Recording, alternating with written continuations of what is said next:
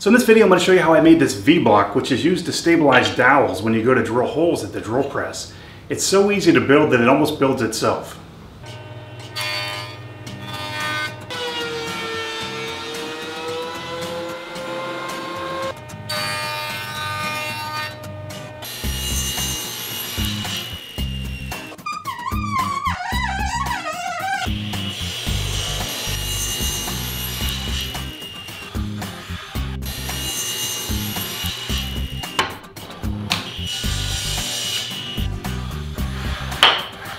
So by positioning the drill bit right in the valley of the jig, I'll know that I'll be at top dead center when I drill my hole in my dowel.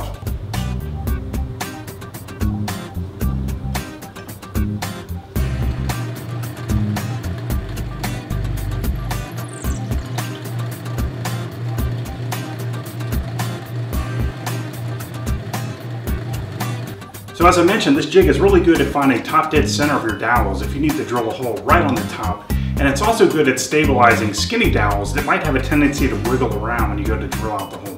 That's all I got, guys. Thanks for watching. So if you'd like to stay up to date with everything Garage Woodworks, go ahead and subscribe if you're not already. And you can also join the Garage Woodworks newsletter by clicking on this link over here. And if you don't see a link over here, you'll see it in the description.